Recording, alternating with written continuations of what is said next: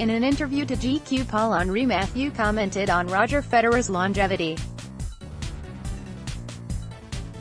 They are aged the same, but Mathieu retired from tennis in 2017 while the Swiss keeps being at the top. What he does is amazing, Mathieu recognized.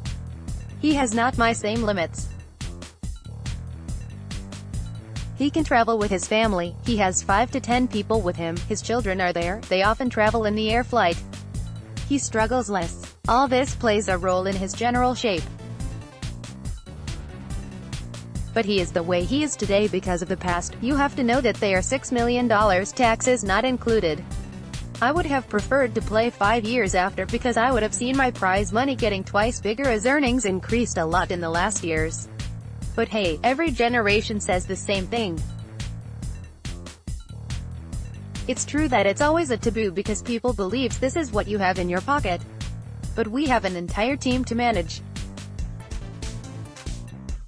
It's an individual sport, we pay the coach, the travel, physiotherapy. We all have more or less important contracts.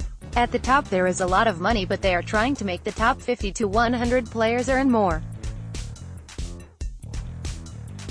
Around 100 places it's okay, but it's not enough for the top 150. It's difficult to live with tennis. You have to be very, very strong. When we crack into the top 20 we are doing well, said Mathieu, a former world No. 12. He was also supposed to be an ATP Finals alternate. I was called to be a second alternate, but I was in mid-holidays, I refused.